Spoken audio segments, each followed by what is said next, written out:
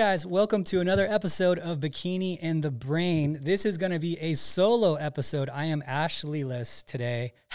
She is with Angel Bikini Competition. They are doing a photo shoot in Florida today, but the show must go on, Ashley-less or not. So we decided, I asked Ashley about it too. We decided, you know what would be a good idea would be to just go into some questions from you guys today and go into them a little bit in depth. And I'm just answering them as they come on through Instagram, and also some that I asked the other day in my stories. So if you ever see those, I do answer most of those questions on the stories, and also through text. I've gotten quite a few too, which I'll answer those. And usually I just answer those directly to the person asking. So anyway, let's just jump right into it. I don't think there's any anything too exciting going on. I also have my assistant here today, Coach Dudes. If you guys can see little Coach Dudes. He jumped in on the podcast, so I'm allowed to, when Ashley's not here, to have the dog. And she's not big and stuff. She said the dog distracts her a little bit when she's doing the podcast. Okay. So first question I got was from Lydia on Instagram. This question is, can too much walking affect your lower body muscles? Okay, so that's a good question, and I think it's one that people don't really dive into the right way. And I'm going to go into this one in actually pretty decent common sense detail that people don't really talk about. So first off, here's the argument that we get from everyone.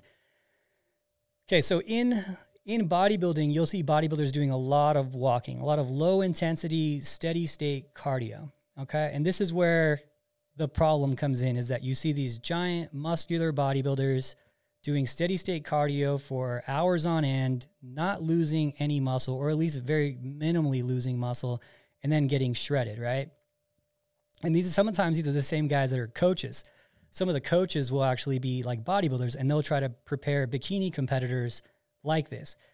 So if you look at it just at looking at it, okay, that bodybuilder, he gets shredded by doing, hours and hours of cardio, and he's eating low calories, but he's not losing any muscle. That's probably the best way to do it, because if a guy that big can hold on to that much muscle, then I definitely can hold on to that much muscle, because I don't even have as much as that guy. So it's easier to lose when you have an excess than close to your baseline, right? That's the theory. So a lot of times these bodybuilding coaches that were bodybuilders in themselves will approach bikini preps that same way. And they'll approach bikini preps, say, okay, let's give this girl 2 hours of cardio, really low calories. It worked for, Phil Heath, right? It worked for Ronnie Cohen, worked for all my bodybuilder friends and me when I was bodybuilding, right? So it's going to work for her. Well, it's a totally different scenario. And that's what the thing we got to think about. Okay. So if you're a bikini girl, it's a lot different than being a bodybuilder, a lot different. So we got to first disassociate those two, because they're different things. They're not the same thing. They're on the same stages, but it's a different thing. It's a different category. So, and the main reason is that a lot of bikini competitors, I would say, a large majority of bikini competitors are natural athletes, right? And that's really the difference, right? If you have a bodybuilder doing 2 hours of cardio, holding on to all his muscle, and some of them are actually growing during prep, well, they're taking things that bikini girls aren't taking that allow them to do that. So when you approach a bikini prep, it has to be different. It has to be a different approach. Now, let's look at things in like the natural environment and not compare them to an enhanced environment, right? Do people who do excessive cardio, excessive walking, do they have physiques that you admire, right? Is that a physique that you would want to throw on an NPC, IFBB stage? The answer to that's no. Marathon runners, long distance runners, even marathon walkers, right? In like the Olympics, do they have a physique that's built for having a good amount of muscle and being able to be really strong, or they have a physique that is designed to run and go for long periods of time and have really good oxygen recruiting abilities to carry your body for long periods of time, which means that you're going to have less muscle, right? So that's the reason that you don't want to be doing excessive cardio, and why the example of the bodybuilder is necessary, right? Because the argument's always that. The argument's always, well, this bodybuilder got really muscular and really lean, doing 3 hours of cardio and eating, 1,000 calories, right? So I should do that too as a bikini competitor. No, that is a different thing. It's still in the bodybuilding sport, but it's pretty much an entirely different sport. It's just on the same stage. And so we can't really use them as examples, because it's a totally different thing. You're essentially taking someone who's turned themselves into superhumans and then comparing them to like a bikini competitor and being like, oh, I should do the same things they do. Well, no, it's a different thing. Like it just how it works. So when you're looking at doing, cardio as a bikini competitor, I'm trying to keep the glutes full. I'm trying to keep the legs full. I'm trying to minimize how much cardio I do. I know the more cardio I do, the more likelihood I am to creating more of that endurance-based physique that's going to replicate what you're doing. So whatever you're going to do, your body's going to adapt accordingly to it. So if you're lifting really heavy weight and you're doing power lifts and you're doing, all these things, your body's going to adapt how? It's going to get stronger, right? So if you're doing really endurance-based things, how do you think your body's going to adapt? It's going to get more endurance. It's going to adapt the way you train it to adapt. So if you're doing long-distance cardio for hours on end, how does the body adapt to that? Well, it becomes more efficient at doing that. Okay, so instead of having, these really big, strong, bubbly, white muscle fiber, muscles that can lift a lot of weight for short periods of time, it's going to be developed muscles that can get oxygen better, red muscle fibers that can go for longer periods of time and longer walks. So it's just common sense.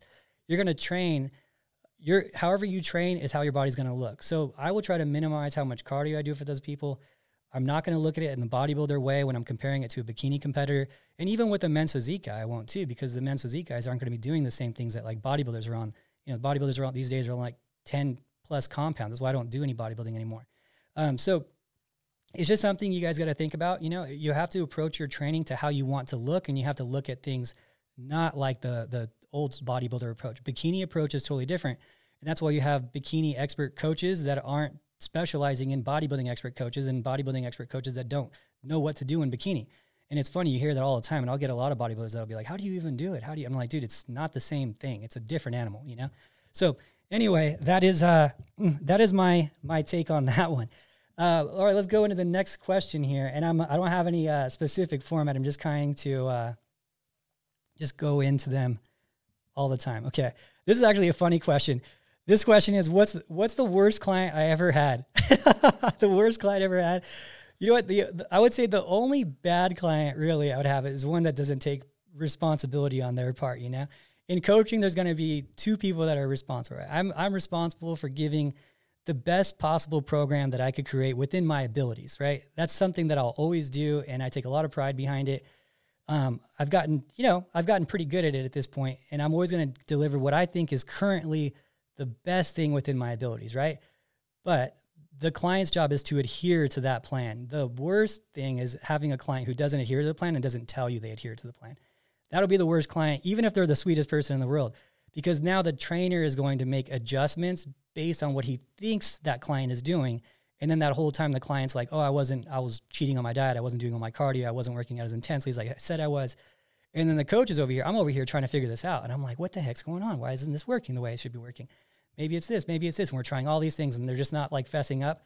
That's the worst client. So what I will say to all you out there, even though it may be hard, even though it sucks to say it, you got to tell your coach. You got to be honest with your coach, because they're going to make adjustments based on what they think you're doing. And if you're not following the plan, it's just better to tell them, hey, I didn't follow my plan.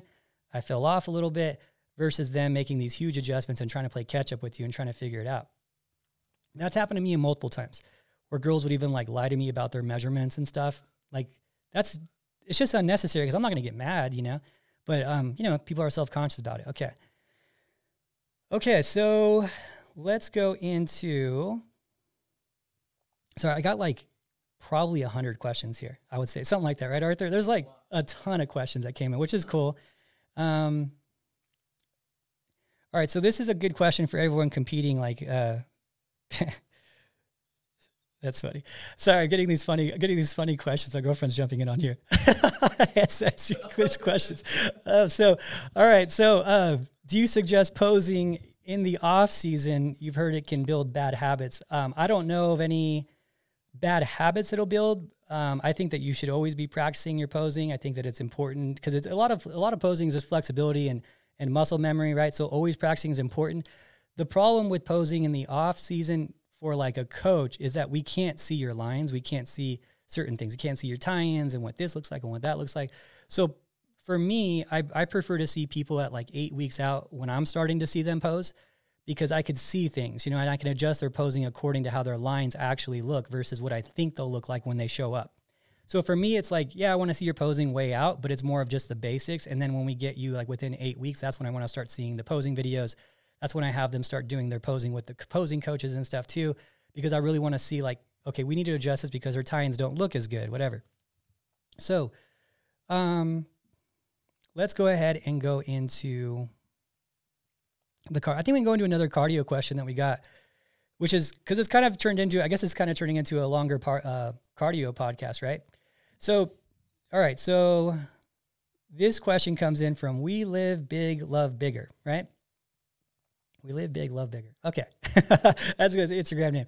All right. So it says steady state cardio or HIIT, when and why? Okay. So this is a good question because I've gone so many times back and forth on the HIIT cardio and steady state cardio and been in so many different phases of my like career in terms of what I think is the best form of cardio. And there's a lot of different scenarios that are going to be for HIIT cardio and for steady state. So let's go back into that earlier question of, okay, should I do steady state for long periods of time? And does that make you lose muscle, right? Well, the more endurance activity you do, the more likely you are to lose muscle or build an endurance-based physique. We already established that. And there's no way to kind of debate that, you know, and if anyone's going to ever try to debate that with you, be like, okay, who looks better, a sprinter or a marathon runner? Who would you rather look like? And the answer is always going to be the sprinter. They have more muscle, they're lean, they're developed for short periods of explosive movements, right?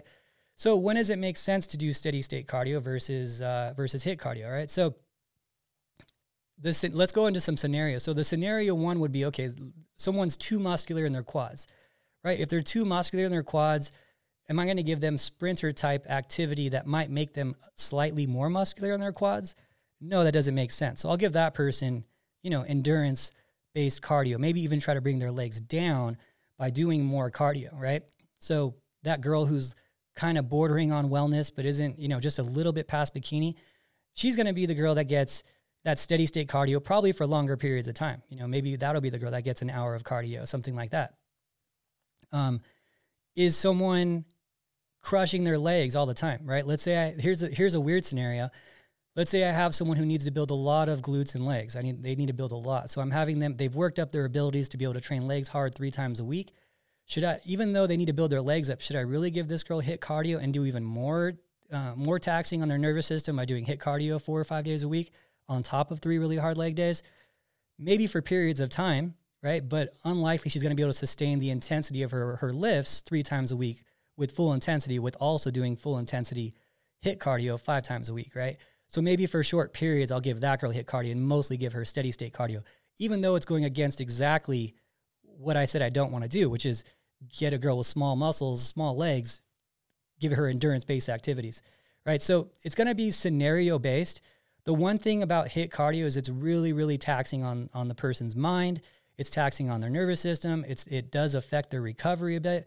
So you got to be willing to sacrifice a little bit of, you know, something for the other. So if I think the person isn't doing anything intense enough in the gym, and I see, like, I'll have people send videos to me of their best set type of thing, and it's not that intense, and I think that person can handle HIIT cardio. So I might give them HIIT cardio more than I give that person steady state cardio, because at least they'll get their intensity through that. And I know they're not taxing themselves enough with the workout, right? So it's just different for different scenarios, but in the basics of things, what I like to say is, you know, if I can get away with just doing minimal amount of cardio and HIIT helps with that, then I'll do that. I'll go to HIIT before I'll go to steady state, but also at the same time, if someone's working out really, really hard, I'll probably just do steady state just to get their steps up. So there you go. It's still that answer that honestly, we can go on for an hour just on that alone. So you know what? We're going to go into actually another cardio question. This is, I am Ms. Aura Garcia. All right. So that's a lot. These Instagram names are so hard to pronounce, right? Says, this question goes, if you are making 27,000 steps a day or daily due to your activity at work, is it still necessary to do cardio? At 27,000 steps a day, I would probably say no. to most people doing 27,000 steps a day, I would say no. Honestly, when someone starts reaching the 15,000 steps a day marker, I tend to start pulling cardio at that point, because unless you're doing something drastically different for your cardio, you're kind of doing a lot of cardio already. So I have a client, I have a client named Steve here, and he does that. Like, he's in the military, so he would actually get in sometimes like 200,000 steps a week type of thing. I think sometimes he would get in more than that, actually. And it was like, well, so let's take the example, 27,000 steps. I don't know, I forget the number off the top of my head. I thought it was 5,000 steps was a mile, maybe like 5,500. So this girl's like walking 5 steps a day. Can we Google that? Can we Google steps in a mile? I just want to get that right. So how many steps are in a mile? Yeah. So when I have someone doing, oh, dang, I was way out. Good thing I asked. That's 2,000 steps? Jeez. So Miss Garcia here, she's doing 27,000 steps. Arthur says there's 2,000 steps in a mile. So we're talking 13 miles she's walking. Okay, so if I give her an extra mile of cardio, right? Let's say I give her an extra mile of cardio, an extra 2 miles of cardio even. Is it really going to do that much for her if it's steady state? It's not really, right? So she's already worked up so high that it's going to be really a calorie thing, right? We're just trying to shift a calorie balance. And I think that we get a little lost in contest prep. Actually, I know that we get a little lost in contest prep. Like, let's break it down to the basics. Let's break it down to the basics. What are we trying to do in contest prep? We're trying to lose a little bit of body fat, right? And if you had a good off season and you're actually doing this fitness thing right, you shouldn't have to go through this huge transformation every single time you prep. You should have to lose, like, as a bikini competitor, you should have to lose like 10, 12 pounds, to get ready for a show. So why are we going to this point where we need to do 2 hours of cardio? Why are we going to this point where we need to eat just tilapia for 8 weeks and do 2 hours of cardio, right? Like, what's going on in your off season that you need to address to make sure that you don't have to go through that again? Why do we need to do all this cardio if we're just trying to lose a pound a week? It should be, hey, like the other day, Anya posted, she's like, we're notorious for doing 8-week preps. Ashley, we're doing 3-week preps because she's staying lean. So that's going to be one of the things. You have to think about, okay, why, right? Not just do, and that's what usually it is. With contest prep, people usually just do. Okay, I'm doing contests, so now I need to eat just tilapia, do cardio fasted for 45 minutes in the morning, cardio after I work out for 45 minutes, eat just tilapia and asparagus, and that's just contest prep. That's just the way it is. That's not the way it is, right? If you keep your body fat under control, if you have to lose 10 pounds to get ready for a show, you lose 1 pound a week for 10 weeks to get ready for a show, then you don't have to worry about all this crazy cardio and worry about all these little things. You just have to lose some body fat. It's really simple. It's not that crazy, So anyway, that being said, if you're doing 27,000 steps a day, I really don't think that any more cardio than that's going to be really a big benefit. And honestly, it might start hurting you a little bit. So you might get into that more endurance-based activities where your body's starting, you're kind of fighting you on building muscle. Because your body, when you're doing a lot of walking around and a lot of endurance-based activities and walking for miles and miles a day, the way that your body's going to get worse at walking miles and miles a day is by having more lean tissue to supply oxygen to on a daily. So your body's trying to become efficient at what you're doing to it. If you're training where you're doing a ton of steps all the time, it's going to be a little harder for you to build muscle.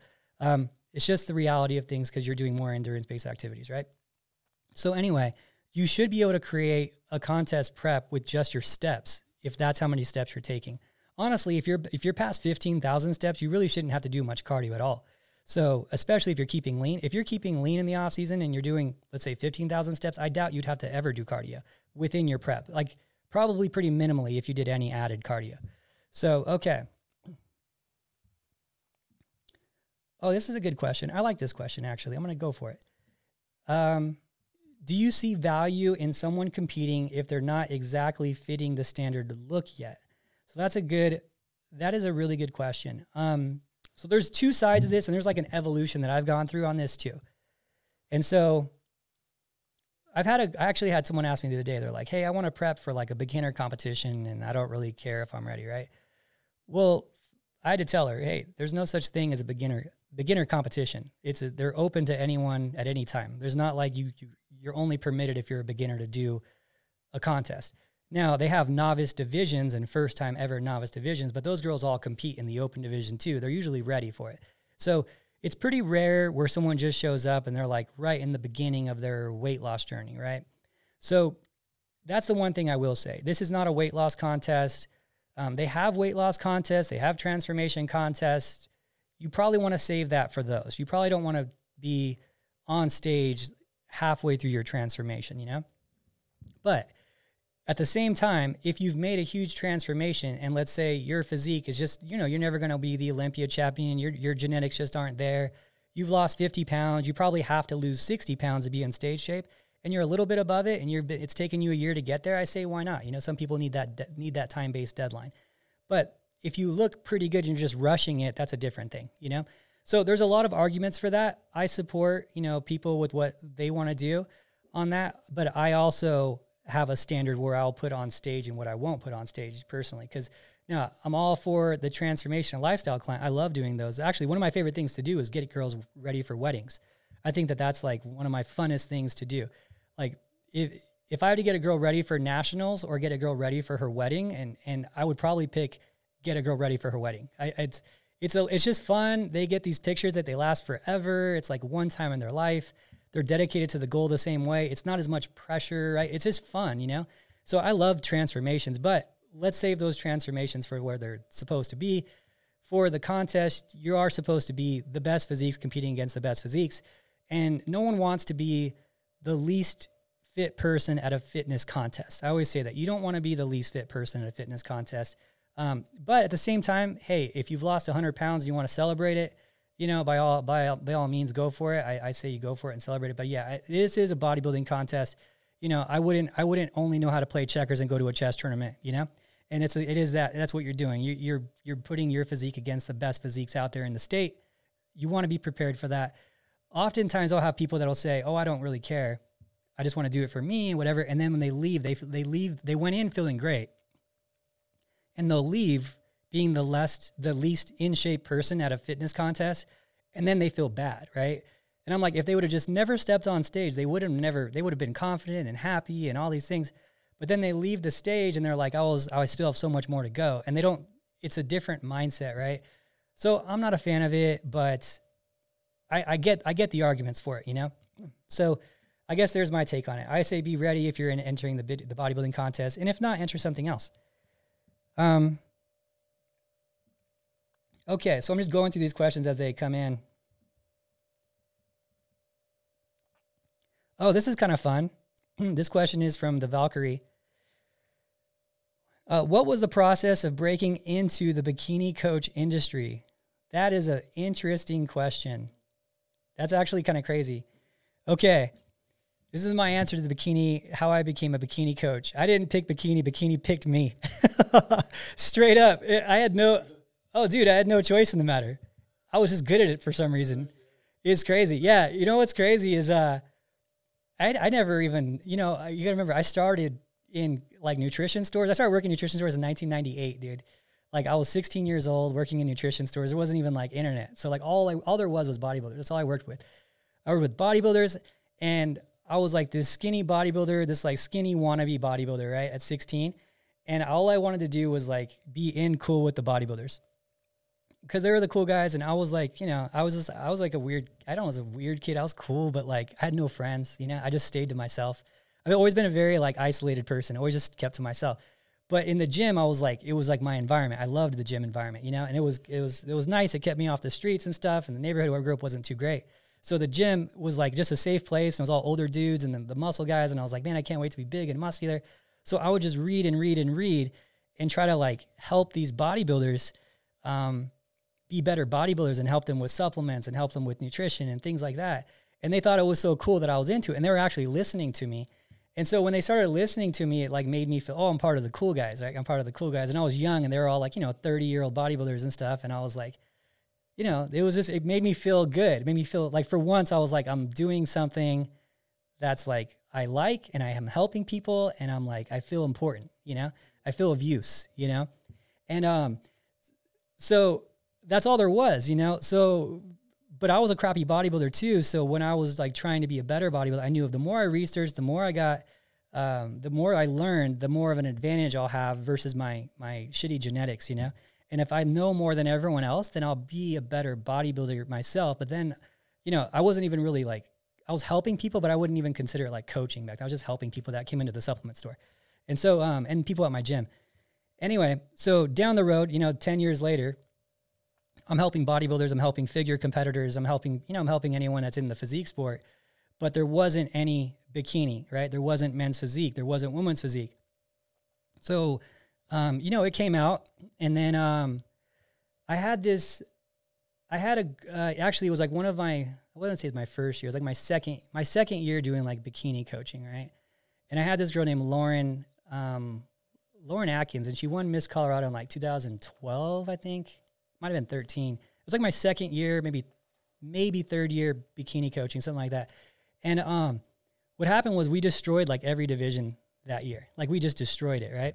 And that was like my first like multi-girl prep, like of bikini at that, like in one show having more than one girl.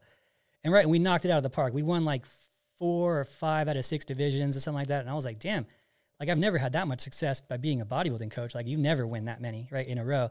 And we won the title, right? So we won the title, and all of our girls won. And then in Colorado, because it wasn't like, no one was online at that point.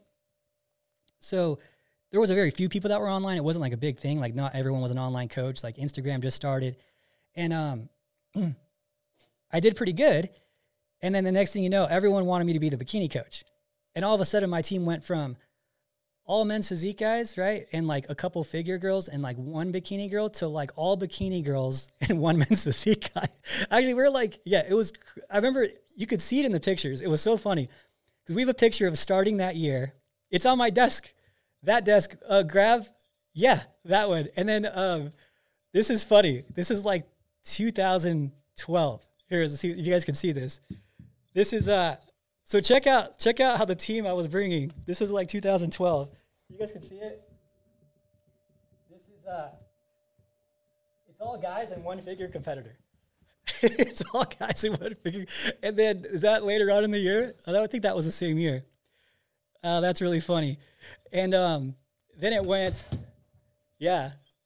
So then it went like right away. Like after that, after I started crushing it with bikini and I started to realize I was good, it went to like maybe 50-50 men's physique and bikini. This is like 2012, I think. Yeah, I think it's 2012, maybe 13. And the next thing you know, it was like all bikini. And I just kept winning bikini. We just won it. I mean, we won like one year. There was like 11 shows. We won 7 of the overalls in Colorado.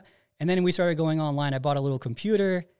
And I was like, I think I'll try this online thing. Because this girl I was dating, her name was Kelly. If she's listening, I'm probably not. She was doing her stuff online. And I was like, what do you mean you send your pictures in to this guy? She's like, yeah, I just send my pictures. He makes these adjustments. And I was like, really? And like, there's all these things that weren't there. The calories weren't there in her diet. There was no measurements. There was all these things where I was like, I could do this so much better. Like I started thinking about it. And then the next thing you know, I had a client in Texas and then that girl did good. And the next thing you know, I was like, man, it's crazy how it went. So yeah, it was not my choice. I had no intentions of being a bikini coach. Like I was not even a thought of being a bikini coach. It was not a goal, a thought, or anything. And then I think, it's funny because Jeff Taylor, he's the chairman of Colorado. And he was like, you know what? I think, because I grew up mostly without a dad, like he was not in the picture. And it was all women. My mom, it was funny. So I think my mom, my sister, my aunt lived with us. I had all female pets. Like everything was girls, right? It's like everything. And I think Jeff Taylor, he was like, I don't know. He's like, you just seem to be really good, like with women, and most bodybuilders aren't. Most of them are like, there's just something, you just have a knack for it, He's like, you should just go with it, I was like, yeah, I'm not resisting it at all. So, whatever. And so anyway, Bikini picked me, man. I didn't ever try to be a bikini coach, but I know where my skill set is, I'm world level at the bikini game. There's there's no denying that. So I just go with it, and hopefully one day I'll be the best there was, But and there's a lot of things I need to accomplish before I can say that. So anyway, that was a fun question. I didn't that story is always really funny to me because it happened so like quickly and so unintentionally, and it just like everything just lined up the way nothing would happen that way so smooth again. Like it would have to go that way. It's funny. You want to see what's really funny? These shirts, I'm going to show you this too. This is funny. If anyone has one of these, like if someone still has one of these, I would buy it from you. These shirts. All right. Those shirts was when I was just getting started, and I hand printed those shirts myself. I hand printed them. Because I didn't have any money, I didn't have any money back then. And so, I rented this, screen printing shop, and I bought these shirts. They're like $3 a piece for the shirts. And this screen printing shop would let me rent it for $25 an hour, the screen printing shop. And so I learned how to screen print, and I bought like 300 shirts for the year. Right. And then, I just hand printed them like as fast as I could, because it was like $25 an hour, and that was a lot to me. And I was working for 24 Hour Fitness, and I was lucky if I made $20 a session from them, So it's like, it'd eat up your whole day's worth of work. So, and then I would print them all off, and then I would just give them out. And, and then the people would show up and their friends would show up wearing those shirts, and it helped us with like having some like localized, brand recognition type of thing. Cause back then it was all local, now it's online. But, it was funny is that I look back at those and like, there was a lot of sweat went into those things. I mean, I was printing 300 shirts for it's pretty crazy. But now it's just like, it's so funny how it changes, right? Courtney comes in here. She's like, hey, I got an idea for a shirt. Like, here you go. Go get them printed. Like, I don't even look at them anymore. You know what I mean? It's so funny. Anyway, so that's the story. But I always tell everyone who asks like about success in the industry, and I've had a lot of it. I've had a lot of success in other areas of my life, but a lot of failures too. Like I've been pretty lucky in life. And I've had a lot of success. I've been well off. I always tell I've been well off like 2 to 3 times, and I've been dead broke, 0, nothing, 2 times in my life. So, well, I mean, I guess this building too got me down to 0. So I don't know. Yeah, like 2 or 3 times. So yeah, a lot of sacrifice to get there. But I always tell everyone it took me 13 years to become an overnight sensation. That's how long it takes. Everyone's like, how did it take? You just got happened really quick. Dude, it took 13 years of grinding in order to actually make it. So if you're out there and you're trying to be successful in whatever it is, whether it's this, coaching, whatever, like it's going to take some time, you're going to have to swallow some crow and not be prideful, live below your means. But anything worth doing, anything we're doing is worth the sacrifice for sure. Like in the end, so I wouldn't have it any other way. Honestly, I feel like if I didn't sacrifice and like sleep on my gym floor because I didn't have a house when I sold everything, like that I wouldn't appreciate it as much as I do now. If I just it just kept going and then I see a lot of people who want that and they just don't ever do anything to get it. They don't sacrifice. They're not willing to sacrifice or go through the discomfort of it. And it's just like contest prep. If you're willing to go through some sacrifice and discomfort, you're going to have something that, that you shouldn't have, which is amazing Greek goddess physique, And so, I went through the sacrifice and killed myself and printed shirts and had no money and no income for like 7 years where I barely paid myself. And now I have a contest prep center, right? So it's like the same thing with all things. And I think that bodybuilding taught me that, the sacrifice is worth it. Okay. Going through these questions. Sorry, guys. Okay, so best tips to gain muscle without fat when you're skinny and want to look more fit. Okay, from the Fierce Gardenia. Gardenia. I like that. Fierce Gardenia. So here's the thing about building muscle without gaining fat, okay? And this is one thing I want everyone to think about, because a lot of people still think bulking is necessary to gain muscle. And a lot of people still think you have to actually gain you have to be in a caloric surplus. The only way to gain muscle is in a caloric surplus. Well, that is not the truth, okay? You can gain muscle in a caloric deficit. Now, can you gain muscle optimally in a caloric deficit? Probably not. Is the scenario different per person based on their level of experience in the gym? Absolutely. So let's give you some examples here. Okay. I have someone who is 50 pounds overweight. It's their first year working out and they want to lose body fat and gain muscle, right? What's the best approach to them? Give them extra calories so maybe they gain extra body fat, but also gain muscle, or to diet them down and give them weightlifting as an extra calorie burner and hopefully they build some muscle? Well, for sure, I would give that person who has a lot of weight to lose a calorie deficit, because that's going to be the goal. The primary goal is to lose body fat, right? Well, that guy can also build muscle while in a caloric deficit much easier than, let's say, a Phil Heath or someone who's been lifting for so many years while in a caloric deficit. This guy, any stimulus he does, the body's going to respond pretty well to. So he can maximize. I mean, he'll do a little better if he had a caloric surplus, but with him just starting to lift weights, he's going to create a stimulus that his body hasn't been having for a long time. He's going to be able to put on muscle. So look at that and where you're at in your career too. If you're in your first year of bikini competing, your first year of lifting, you probably can put on some muscle while dieting pretty easily. You probably put on a good amount too. Now, let's go into the advanced lifter, which most of you are. Can you build muscle while in a caloric deficit? Okay, so first off, let's look at how much muscle can a bikini competitor or a men's physique guy, who's a smaller men's physique guy, let's say, muscle build, period, right? So let's not look at who's going to build more muscle, deficit or surplus. How much muscle can you build, period, right? That's the first question. So if you're an advanced bikini competitor, and let's say you're petite and you're like 120 pounds, right? The average girl, you're going to put on about 1 pound of muscle in a perfect scenario, about 1 pound of muscle every 45 days. Okay, that's kind of the rule of thumb. So that means you're basically synthesizing 10 grams of amino acids per day and turning it into skeletal muscle per day. That's pretty good. That's a pretty solid amount for an advanced lifter. So you take 45 days, that's about 1 pound of actual skeletal muscle.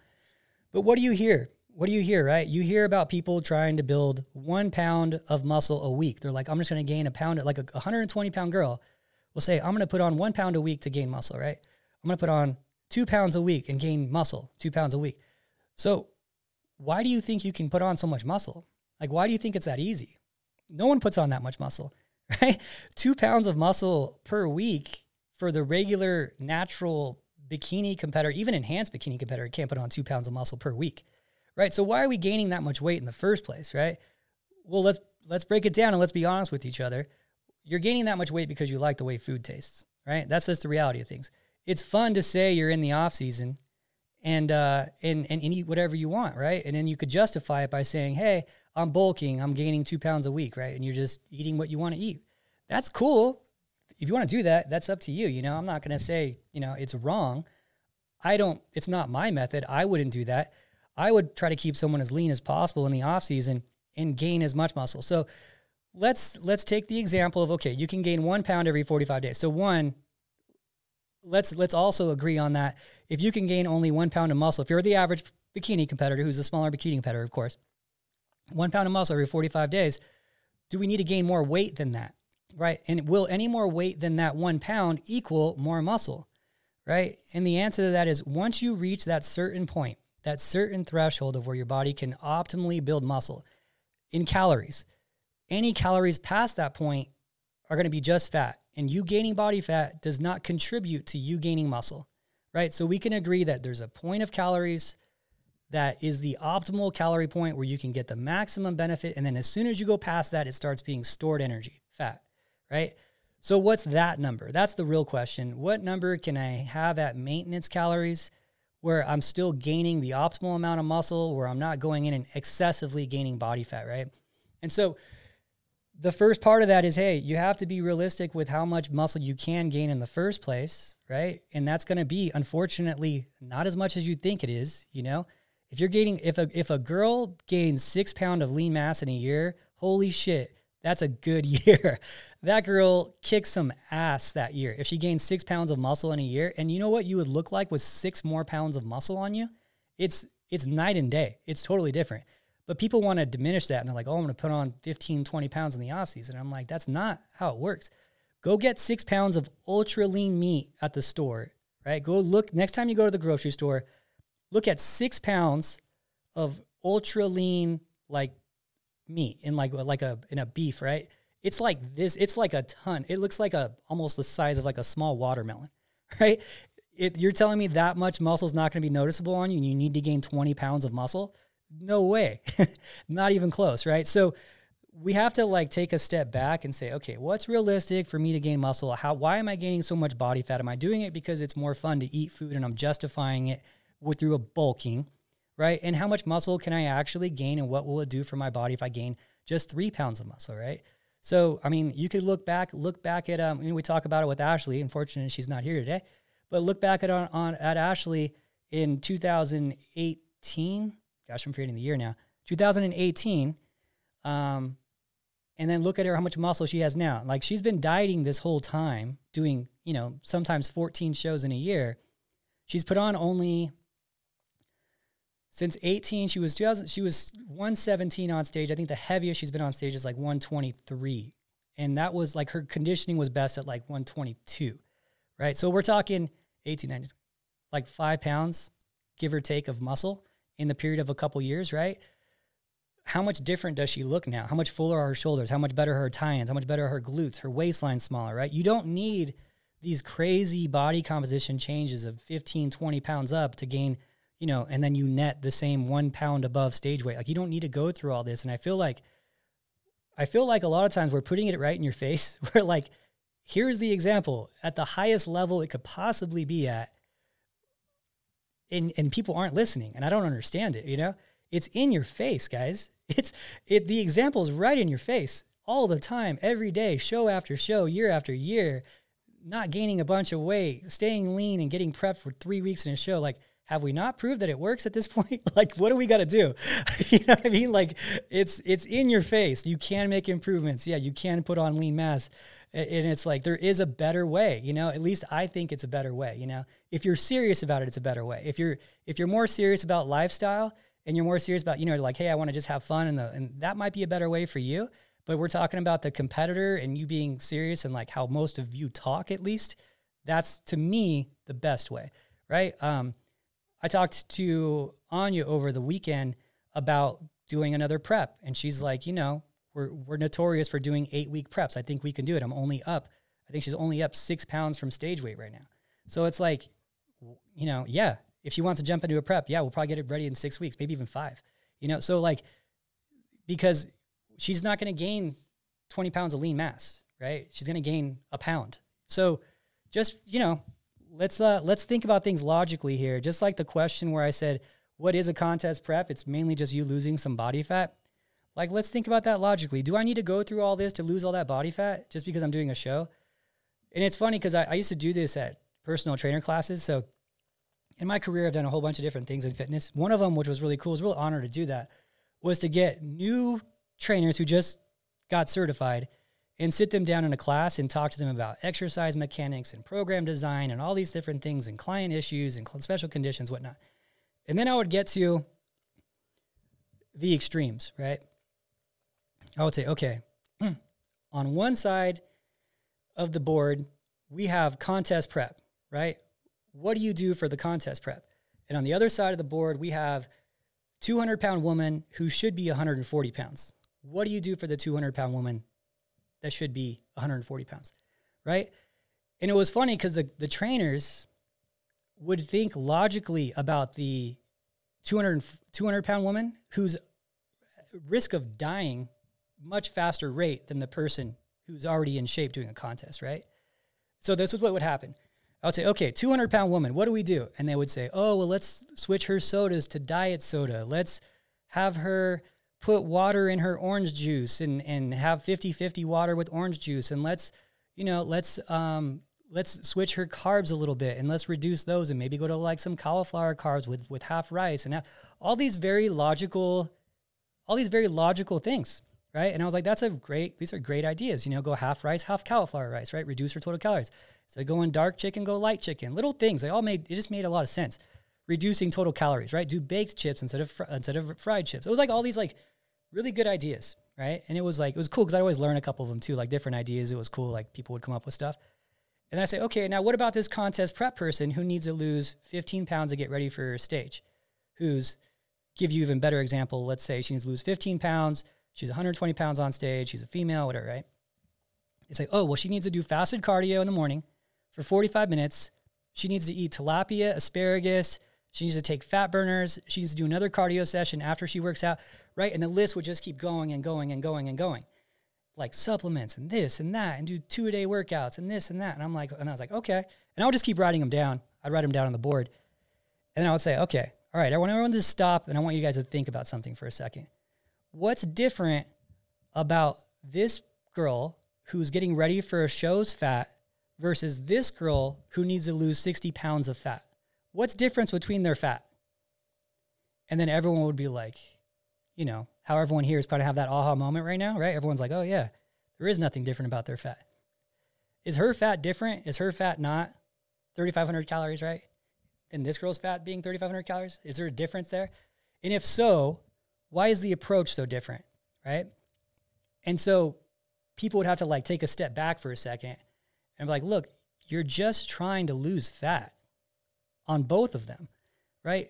Now you have someone who's already in good shape who doesn't need to lose that much fat, and you have someone who's at serious health risks that you're giving easy street to. If anything, you would switch those two and give the girl who's at risk of all these problems the more extreme diet, at least for the beginning of it, right? And then give the girl who's over here just needing to lose 15 pounds a much more relaxed diet, because she just needs to lose 15 pounds. She needs to lose 1 pound a week for 15 weeks, right? So the way that we think about contest prep is wrong. You know, it's just losing body fat. So what's the right way of thinking about it then, right? If I'm, you know, you're like, okay, Adam, well, what's the right way, Mr. Smarty Pants? Well, the right way is, what are we doing, right? We're trying to lose fat. We're trying to maintain as much lean mass as possible. And we're trying to do that with as little cardio as possible, with many calories as possible, so I could sustain the result after.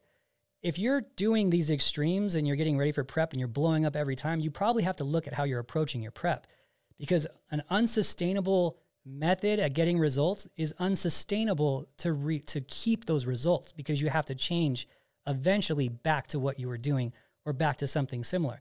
You can't maintain doing 2 hours of cardio a day and eating 800 calories. So of course you can't maintain the results that came with that. It's just common sense, right? So if we're just losing body fat, why are we taking such extremes to just lose body fat, right? And so we got to think about this whole thing a lot differently now, guys. Like I don't think that we've got to that point where people are really thinking about how things are so simple in contest prep. Just lose fat. Just don't gain a bunch of fat. You're a fitness person. Why are you gaining so much fat in the off season? You know, why are you getting to that point where now you need these extremes? If you're a fitness person already, which you should already be a fitness person if you're even considering doing a contest prep, why are you gaining so much body fat? That's something you got to figure out, right? That's something that you got to address. Because if you're really in this game for the long term and you want to be the top level, or you want to get a pro card, or you want to win an overall, whatever, like that requires you playing the sport year round, just like any sport does, you know? So anyway, I guess that's my TED talk on that one. I feel like it's still pretty powerful, right? It's still impactful. So, all right, let's see here. We got these, let's see. I want to see what the questions and comments are coming in at that point. So let's get to these Instagram comments. If it's anyone besides Kimber here, leave it me hearts. So let's see here. Gotta love her. All right, let's see. All right, guys, I'm going to answer these Instagram questions. If you got any of them you want to throw in. All right, here's a question from Shan Young. Haven't read it yet, so let's see if it's a good one or if it's even appropriate. All right. When you go from a dieting to a maintenance phase, how much change should there be? Well, that's a good question.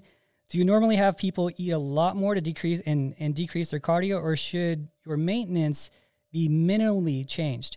Okay, that's a great question. All right, so the question being basically the question is, how many calories do you increase from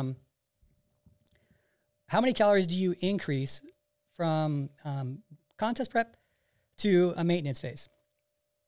Well, okay, so here's the thing. The longer you're in a caloric deficit, okay, so if you're and it doesn't matter how long, like how big that deficit is. So let's give you an example. Easy numbers. Your maintenance calories are 2,000 calories when you start prep. All right. So your maintenance calories are 2,000 calories when you start prep. easy numbers. You're eating 1,000 calories for a prep, right? This is not a realistic scenario. So you have 1,000 calorie deficit, right? And your body's going to slowly start adapting to that 1,000 calorie deficit through this process called adaptive thermogenesis. It's going to happen, and your body's going to just, it's just a way of finding a way to survive, right? You're going to burn, towards the end, you're going to burn a little bit less calories, mainly because your body's trying to slow down a little bit and trying to put you on the couch more through this thing called NEAT, non-exercise activity-induced thermogenesis, right? So the bigger the deficit, the more likely your body's going to get tired to try to make up for that adaptation. Also, hormonally, some things will happen where you burn a little bit less calories, things like that. So, all right, so now you went from 2,000 calories at your maintenance phase at the very start of prep down to 1,000 calories of consumption, right? So at the end of prep, if you are maintaining any deficit whatsoever, okay, so I want to go into this really clearly for people. Any deficit is going to require an adaptation, even if that deficit is less, okay? So let's say instead of 1,000 calories and you just finished your show, you were at 1,000 calorie deficit, and let's say you went to 1,500 calories, right? So your body was burning 2,000 calories. Now you're eating 1,500. So you're like, yeah, I increased my calories by 500. So I'm in my post-show diet and my reverse diet and my recovery phase and whatnot. Wrong, you're not. You're in a caloric deficit still. Okay, so your body is still adapting. Yes, it might be adapting at a slower rate, but you're still in a caloric deficit, which means you're still adapting, right? So any caloric deficit whatsoever will mean that your body will have to adapt to it to some capacity, right? Obviously, a caloric deficit of like 10 calories is probably not going to be that big of an adaptation, but we're talking, hundreds of calories. Yeah, of course, it's the body's way of surviving, right? So, okay, so the agreement that is out there with most people is that in order to get to that corrective phase, you need to be at maintenance calories. Now, here's where the conundrum comes in. What's maintenance calories once you've been dieting for a long period of time and doing a ton of cardio, right? That's the question. That's where things really, really change, right? So when you started off a prep at 2,000 calories maintenance, when you finish the prep, you might only be at like 1,300 calorie, 1,400 calorie maintenance. You know what I mean? So yeah, you're going to increase your calories to that. But the people who are doing like 100 calories, 200 calories a week, right when they get done with their prep, they're probably still in a caloric deficit. And I would try to get out of that as fast as I can. Now, it's going to be very different per person. I diet some people I have some bikini competitors dieting at 2,500 calories, right? That's not that big of a deficit for their maintenance. They might be burning 3,000 and they're just fast metabolic machines, right? They're the people that everyone hates, right? They're like, man, that girl does 10 minutes of cardio and gets in shape for shows. I've prepped pros that have done no cardio for shows and ate over 2,000 calories. 2 of them. It's crazy. So like, there's some people are just built differently, right? But they're not going to have a big, they're going to go right to maintenance calories. Like right away, I'll put them at like right back to 3,000 because they've been eating 2,500, so it's not that big of a deal. But if someone was like a grind prep, let's say someone was a super, super grind prep and they're eating 1,000 calories because they had to eat 1,000 calories to get in shape or whatever, well, that person, I'm going to be a lot more sensitive about bringing them out. The first thing I want to do is bring down their cardio, right? I want to if that person's doing an hour of cardio a day, I want to get that down to like 30 minutes, like right away, right? And then slowly let their body adapt to that. The worst thing would be, okay, reduce that person's cardio down to 10 minutes 3 times a week and then have their calories right up to what we think is maintenance calories. That's a recipe for disaster, right? We think as maintenance calories be 2,000 in that scenario. She's probably only burning like 1,300 and now she's gaining 700 calories per day and then also moving a lot less, so gaining probably another 500 calories per day on top of that, right? And then she's going to have a cheat meal on top of that because she has freedom, right? So now she's gaining 1,500 to 1,000, 2,000 calories a day on those days, right? So that's where the rapid weight gain happens, right? So the goal should be to go right to maintenance calories of what the new maintenance calories are, which is going to be an adapted state. From the harder you diet, the more adaptations are going to occur. So you'll slowly bring those calories up, but you can't be shy about going to maintenance calories. So how do you figure that out, right? Well, that comes down to you tracking your measurements as always. When the show's done, you're not done. I always tell people, hey, if you're in a 16-week prep, really you're in a 24-week prep because you have to still consider this after the show's over. Because if you want to avoid blowing up, you want to go through that proper correctional phase. I call it a post-show diet. You want to go through that proper correctional phase. That way you don't just lose all that hard work within, 3 weeks time because you had no plan after that, right? So that's going to be the important part of it is instead of looking at prep as 16 weeks and then freedom, look at prep as, if you're doing a 16-week prep, look at it, let's say 20 weeks, say, okay, I'm going to prep for 20 weeks and put your mindset around 20 weeks, right? Because that's where we keep going wrong. And that's where we keep having these talks, right? Of people needing to go through such extremes to get in shape for shows when it really shouldn't be that much at all, So, okay, here, let's see. I'm going to go over one more and we'll be done for the day. This is kind of fun. It's a lot more talking when Ashley's not here. I don't think I'll be doing it again, at least not too often. But I think we'll do one if I'm ever gone with Ashley where she does like all bikini based questions too. Like it's nice. Okay. Oh, here's a cool one. All right, I think I'm gonna blow some people's minds here. This one is, should I go into this? I'll go into it. It's just one of those ones that's like, it could go for a while. All right, well, let's go into it. Forget it. All right, so someone's asking basically how to work the lower abs. I don't know if I can even do this without a diagram. All right, I'm going to do it. So, all right, so here's the thing. So I'm going to go ahead. So there's this thing called an all or none theory of muscle contraction, right? So all or none theory of muscle contraction basically states that a muscle will either contract or it will not contract. It cannot partially contract, okay? So think about that for a second. Think about having like an electrical wire, and at one end, you send a volt of electricity. What's gonna happen at the other end? The volt of electricity will travel, and you'll get shocked if you're holding it, right? The current will travel through that wire, all the way through it, or it will not go through the wire at all. One of the two. It can't be only part of the wire, okay? So if I get guys that'll come up to me like, hey, how do I work my lower bicep? You do it by working the upper bicep. It's one fiber unit all the way attached from top to bottom. There's not separate attachments through that muscle. So even the abs, they have a sternal origin and they attach on the pubis, right? So that is one grouping of muscle fibers from top to bottom, okay? They have they have the little groove in them, but it's one attached muscle fiber. So all or none theory of muscle fiber contraction, right? Can I specifically work my lower abs significantly more than my upper abs based on the exercise selection? How do I only send an electrical signal to half that wire? That's the question, right? You can't. Right? You either contract all of it or you contract none of it, right? So why is it that we approach that muscle differently? Have you ever asked has anyone ever asked you, hey, how can I work like this part of my upper shoulder versus more than my lower part of my insertion of my shoulder? It's the same question though, right? And it's a ridiculous question. Why is that one not talked about, right? Everyone talks about it. Well, you just naturally store more body fat on your lower abs. They're harder to see. You just store more body fat there, right? If a girl wants to measure her waistline for the smallest part of the waistline, where does she measure it at? Right around her rib cage. That's where she stores less body fat. It's also going to have the lowest impact on change because it stores less body fat there, right? So the way that you're going to see those lower abs better is you keep working your abs. Doesn't matter which one you do, what ab exercise you do, just work your abs. They're going to contract. The lower abs are going to contract too, right?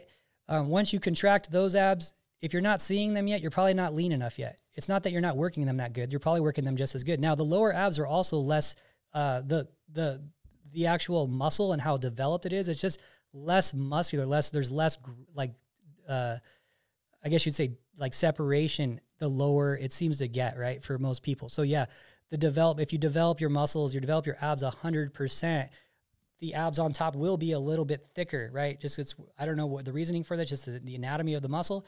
It's just a little bit thicker up there than at the bottom. And so they're bigger at the top than the bottom. So that is just what you're gonna run into. You know, people just think, oh, I'm not working them. No, you just still have more body fat there, and the muscle itself isn't as big at the bottom there.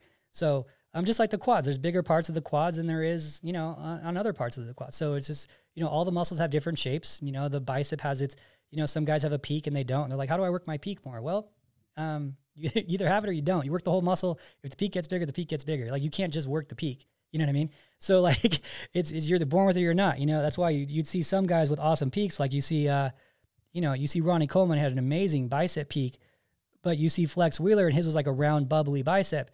And it's not like Flex Wheeler wasn't like trying to get a peak or something like that. He wasn't like purposely avoiding it.